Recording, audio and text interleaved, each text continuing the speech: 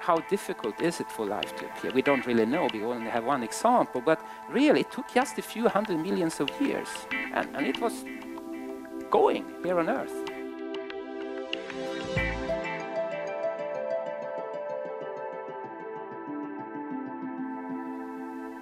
Okay, so I'm a theoretical physicist. So I'm working about really fundamental issues, the really fundamental laws of the universe. And the thing that I'm really interested in is the dark side of the universe.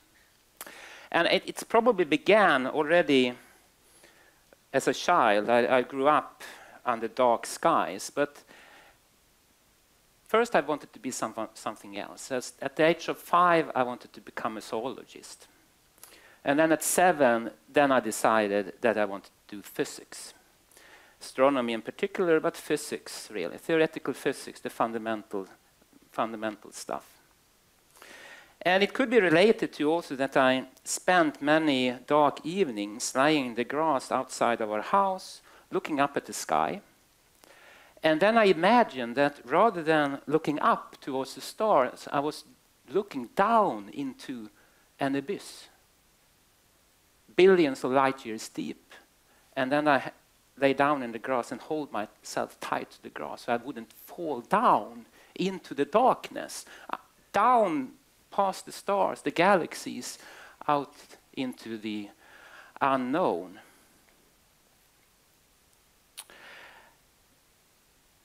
But actually, the thing that really interested me was not so much the stars, but rather the darkness between the stars. Because if you look far away, then you also look back in time. You look at the moon, a second back in time, the sun, 8 minutes, the star up there on the right. Then in the Swan, you look back to a time when the Roman Empire was something new and fresh. But if you let the line of sight go even further out, past every star in the Milky Way, tens of thousands of years back in time, and then even further away, past every galaxy, millions of years back in time, even billions of years back in time, then eventually there is nothing left to be seen, because you're looking so way back in time that there is nothing to see because our universe didn't exist yet. And that's why it's dark. So the darkness that you see in the sky, the darkness between the stars, the reason why it's dark is because our universe hasn't existed forever. It had a beginning. So this is the most basic astronomical observation that you can ever imagine. It's the fact that it's dark at night. Okay, now if you have the right kind of equipment, then you can certainly look into the darkness and nevertheless see structures there. Because actually that line of sight don't really go all the way to the moment of creation, because the first few 100,000 of years, then our universe wasn't transparent, it was foggy, it was a hot plasma, you couldn't see your hand in front of your eyes if you had been there. So that line of sight, it stops short of the moment of creation. And you see this fog that conceals, it hides that first moment. And there you can see structure. You need to have a telescope sensitive to microwave radiation, and then you can see structures, real structure. This is a real picture of something which existed like 14 billion years ago. The colors are not real. I mean, it's coded different densities and wavelengths of colors and densities of these clouds, but it's a real picture of something which existed at that time. And this is the kind of thing I do. I try to figure out whether these structures here can tell you something about what happened even earlier, maybe even before the beginning of our universe. But then I thought one day that what if I try to look back instead? I've been now traveling out through the universe, past all these stars, galaxies, to the moment when our universe was created, even beyond. What if I try to look back again? What will I see? I'm certainly not the first one who tries to look back at Earth. 700 years ago, Dante Alighieri, in his Divina Commedia, did just that. He might have been the first. So when he climbed up the mountain of paradise together with his beloved Beatrice, then he looked back. He looked back down at the earth and described what he saw. My eyes returned through all the 7 spheres and saw this globe in such a way that I smiled at its scrawny image. So Dante imagined how he was high up over the earth, looking down, and saw that scrawny little image, immersed in all this darkness. This is a real picture of that same kind of point of view. It's from the Voyager spacecraft, so it's taken on the 14th of February, 1990. And many of you are present in that picture. Not all of you, I see, but some of you, most of you maybe, even are there in this picture. So it's taken at the outskirts of the solar system, looking back at the Earth, a scrawny little image. Others have done the same and expressed their feelings very eloquently. Like Edgar Mitchell, the 6th man on the moon. He writes the following: from out there on the moon, international politics looks so petty. You want to grab a politician by the scruff of the neck and drag him 250,000 miles out and say, look at that, you son of a bitch. That's sort of in the spirit of Dante again. This reversed perspective. You are traveling somewhere else, discovering wonderful things, and then you look back and say, hey, how does this fit together actually? What does this tell us about our own life here on Earth? Well, there is another picture which illustrates this in a marvelous way. This is taken by, not really a satellite, it's a space probe which is positioned 1.5 million kilometers from Earth in the direction of the Sun. The gravitational fields of the Earth and the Sun balance in such a way that this space probe can hang there and just look down on the Earth in this Dante-like perspective, just over the day side. So if you want to know where it is, it's just where the Sun is, 1.5 million kilometers away.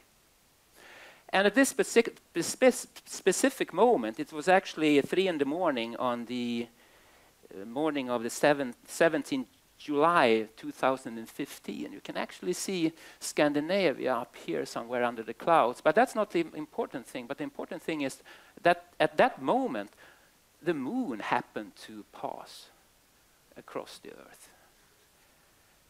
And here you see the contrast between the moon and the Earth. It's really life and death. I mean, Earth with all its beautiful colors, everything signs that there are marvelous things going on here. The blue and the white and the green and the brown, everything. And the moon, dead, black and gray. And so close to each other, life and death, just next to each other in a universe which is rather unhospitable, most of it. These are not things that you usually think about when you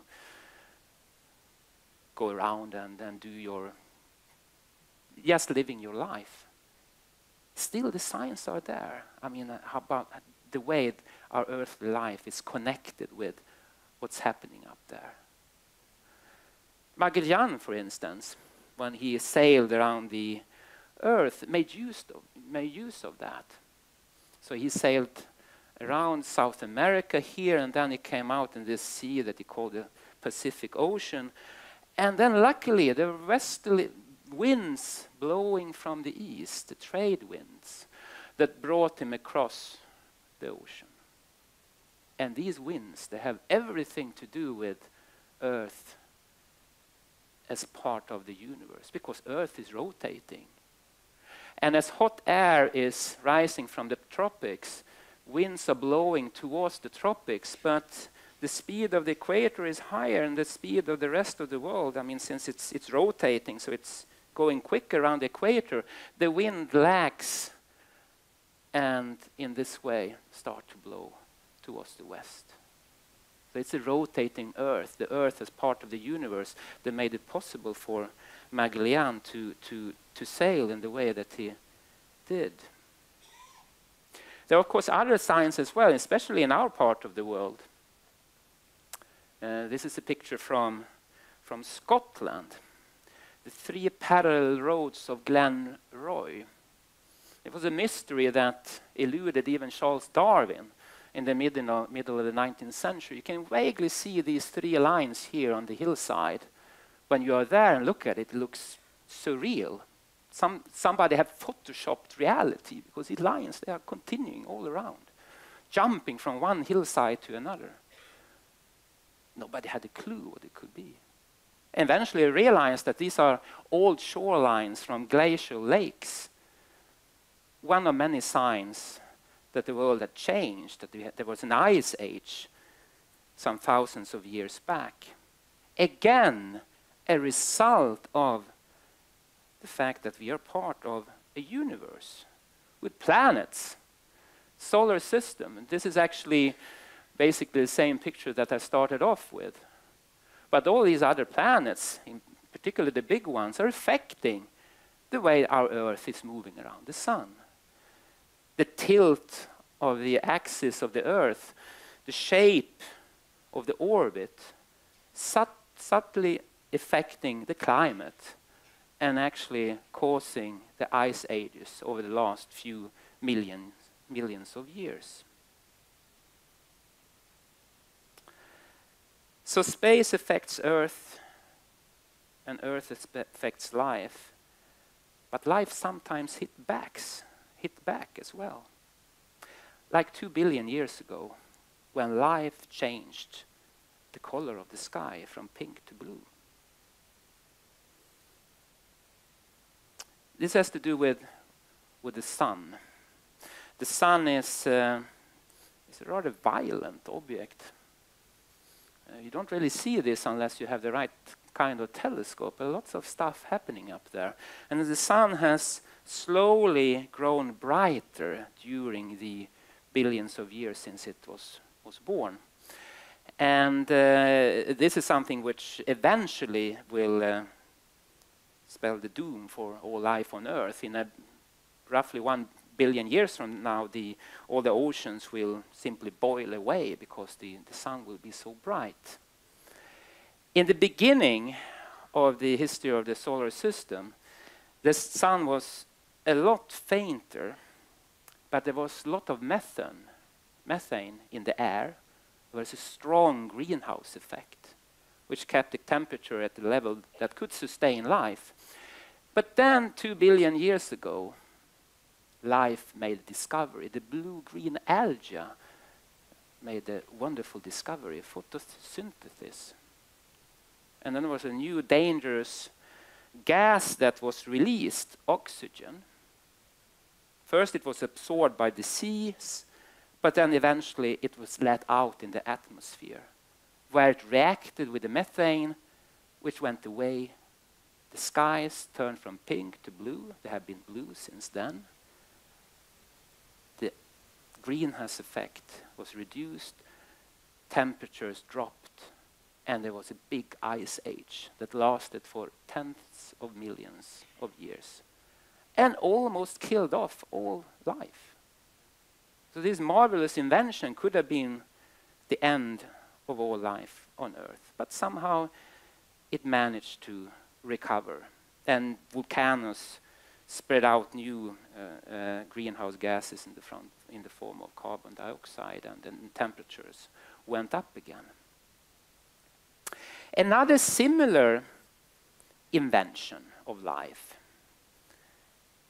some 300 million years ago, also caused some trouble. Troubles that we actually still today are somewhat involved in. That ice age, this is some some remnants from that time. This is in a park outside of Adelaide, where you can see some formations which date back to the end of that ice age, almost 300 million years ago. That ice age was caused by another invention, trees.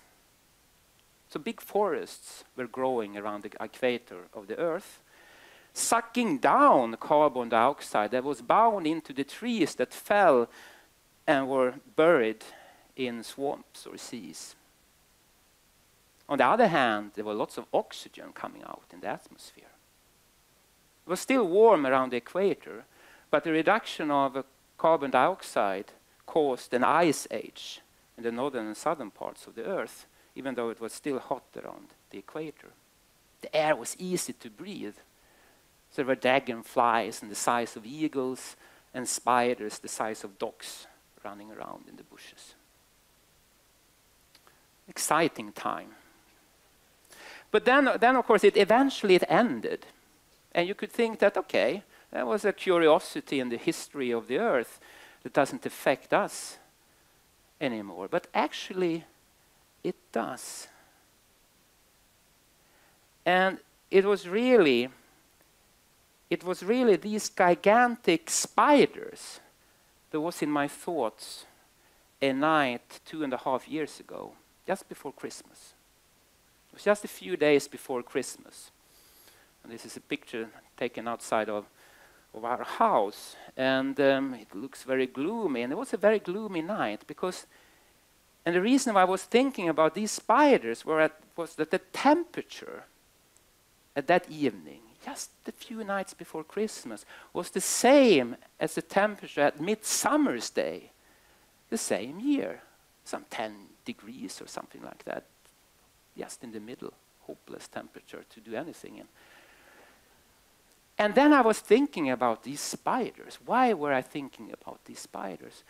Because all of those trees that fell at that time and was buried there in the swamps and the seas, they were converted into coal.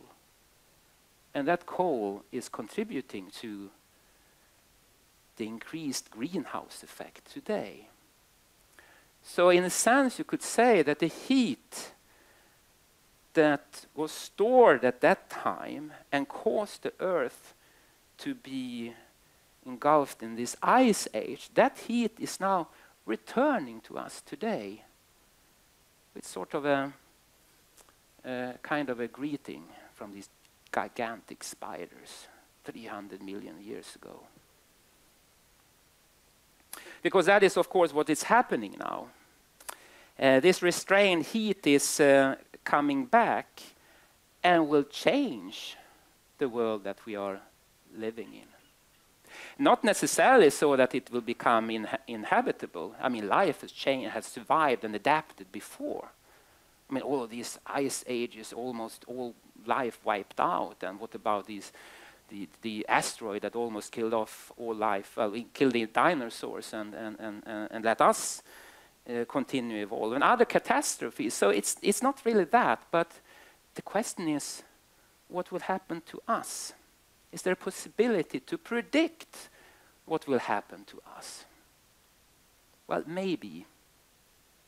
Again, we should look out into the universe, to other planets. Here's one of them. This is Mars. Probably no life there, maybe some microbes. It's too cool. It's a bit too far out. This is Venus.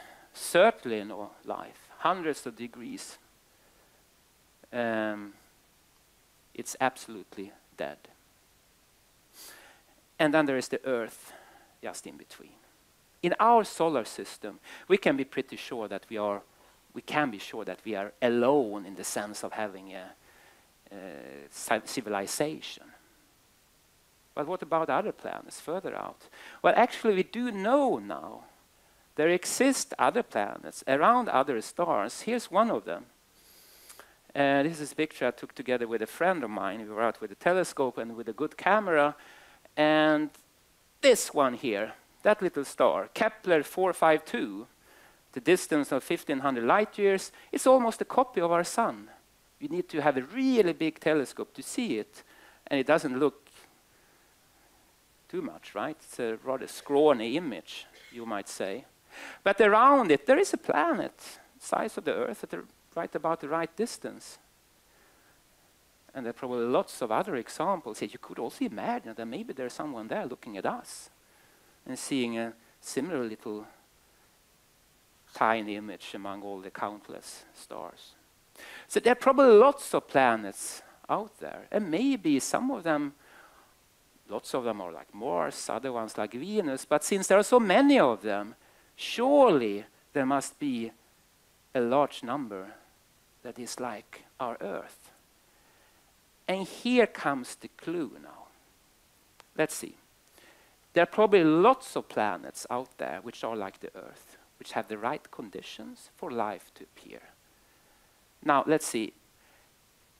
How difficult is it for life to appear? We don't really know. We only have one example. But really, it took just a few hundred millions of years. And it was going here on Earth. That was pretty quick, given this, given the scales of what we are now thinking about. So that means that there should be a lot of life out there.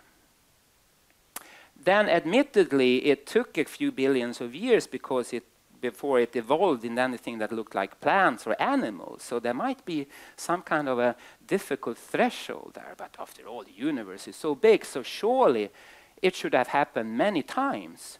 Civilizations should have developed, and these civilizations, they should start to send spacecrafts around the universe, put up big signs and say, this is our galaxy, stay away. And we look around and we see nothing. This is the best picture that we have. Well, you can't see anything. There is no sign here saying, here are we. Nothing. This could be a clue. Let's say that life is common. Not only microbes, but even animals and plants are the equivalents. Maybe even civilizations are common. Why don't we see any? This is one of the most important questions to be answered. And it's not just philosophical or curiosity, science fiction, entertainment. This is a crucial question that are bearing on what we do here today on this Earth. Because imagine the possible answers to this question. It could, of course, be that most of these civilizations, that we don't see them because they are, well, they have grown old and wise, and they don't travel around. They sit and read books and go and listen to lectures and make music or whatever. You don't really see too much of them. That's one possibility. Another, much more scary possibility is that most of them die young. They can't survive because they reach some threshold in their technological development and they are not equipped to handle the problems that they are facing. That could be one possible answer for why it's so quiet out there. So then what does that tell us in the situation that we are now? Could it be that we are reaching that critical point where so few, if any, actually make it? I simply hope that we will be the first in that case. Thank you.